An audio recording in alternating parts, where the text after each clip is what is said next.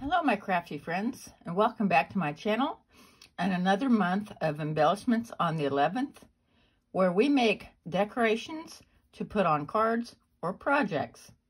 This is hosted by Deb Houck of Deb Houck's Crafty Cottage, and this month I made little turkeys. These were made using my Stamps of Life set.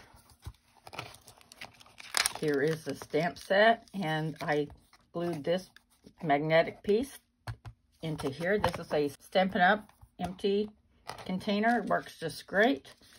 And here's the all-over die I used to cut those out. And this is also a cute little die. I'll be using these to make Thanksgiving cards for my kiddos at Sunday school.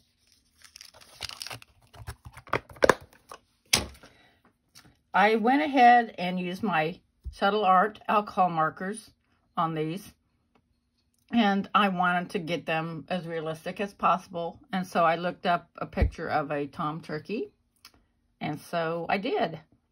And these striations weren't printed on there, so I just kind of made them myself. Now these are how the die cuts it out. There's quite a big border around it. So I was going to ask you to let me know down in the comments, do you think I should leave the border like that or fussy cut it out? I will be making cards with these, but I would love for you to let me know that. Thank you so much for joining me, and please make sure to watch all the others that are listed down in my description box to see what they made this month. Have a wonderful day, and see you soon.